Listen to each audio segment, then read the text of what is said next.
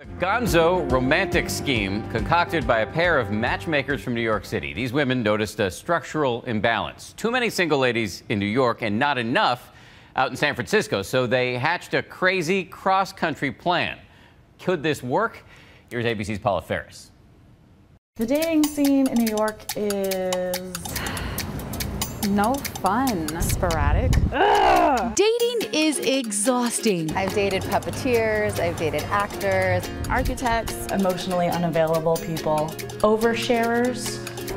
not the guy. We'd been on how many horrible online dates? I'd been on 115. Okay. I'd been on probably about 60. These two matchmakers know better than anyone just how painful dating can be. And that gave them an idea. Why not send women from cities where there aren't enough dateable men to cities where there are too many? In New York, we had twice as many women signing up as men. And in San Francisco, we had almost twice as many men signing up as women. So we began... You put two and two together. They raised more than $10,000 to fly 16 New York ladies to San Francisco for a weekend of dates. I am going to fly across the country For love through the dating ring. But wait a minute. In the movies, New York is like the mecca for romance. Everybody wants to know their true love is true. In Enchanted, they literally dance through Central Park and sing about love.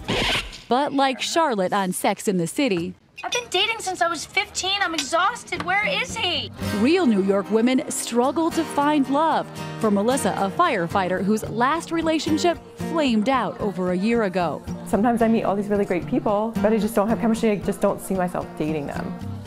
And for Lisa, All of my best friends are coupled up in a very serious way. Some moments are better shared when there's someone else, and when everyone else has someone else, you are all the more aware of how alone you are. before we take off for California, I just had to ask. You're willing to travel 2,900 miles for a date. You can't be that desperate.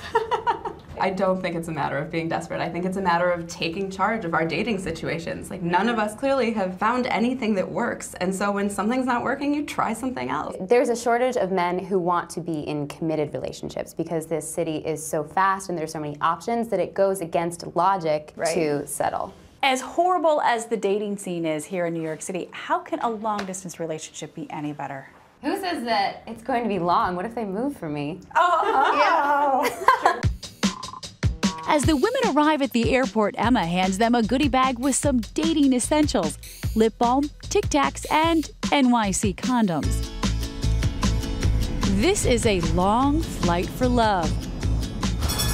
6 hours later, they arrive in the Golden State. This one's perfect for tonight. Yeah, okay. I flew across the country to fall in love tonight, so Mr. Romeo better be waiting around the corner for me. At last, the highly anticipated dates kick off.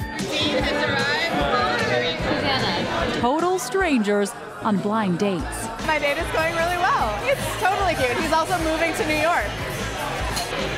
4 days, 16 women, 2 different one-on-one dates, 1 massive party, and a day to reconnect with a man of their choice. Will Melissa find the chemistry she's been searching for in New York? So far, so good. They set me up with a great match. I'm happy.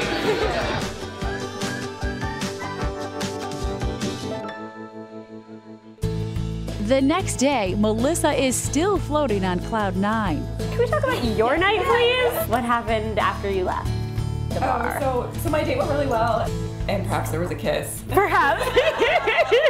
Soon, it's time for round 2. This is Lisa. I hope that they really like each other. I hope that there's some kissing. I hope that at the very least their numbers exchange. Tonight, new men. How's it going? Some couples hit it off in no time, while for others it was, well... It's about 10 o'clock. A lot of the dates have left already with one another. I feel really good about tonight. As the lights dimmed, one couple's spark lit up the room. Just how well did her date go? The next day, we catch up with Becca, an NYU grad student. It was really good. I really enjoyed it. What time did you get home? No comment. Tonight, it's party time. And right away, we notice something very interesting. So it's mostly men and our New York women, which they are loving. But for Becca, she only has eyes for one man, and before long. You guys are leaving?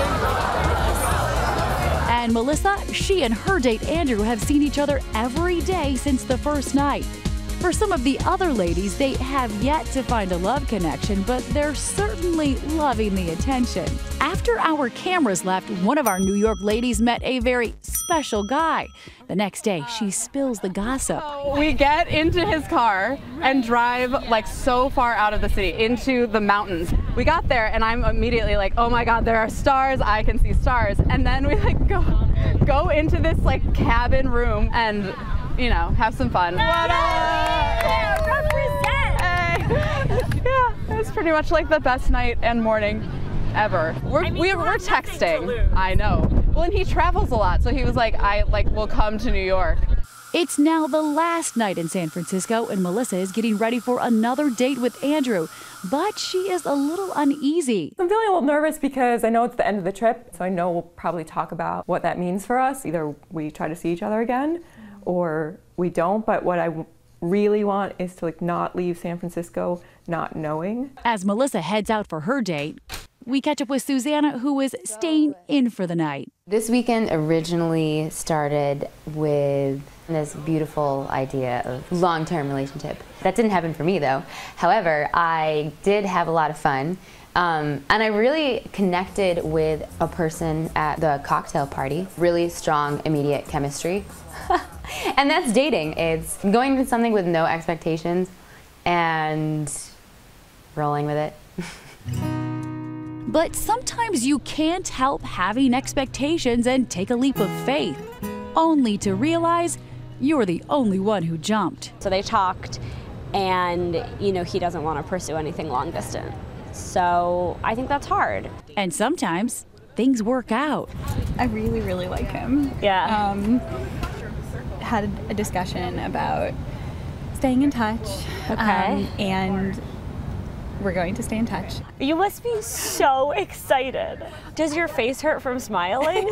Because you just look like you cannot stop smiling. After 36 dates and a weekend full of possibilities, these 16 women fly back east, undaunted, empowered, and as their matchmaker says, even if nothing happens, it's so much nicer to go back to New York and just be reminded that there are great guys, that you can have chemistry, that you can hit it off with people. For Nightline, I'm Paula Ferris in New York.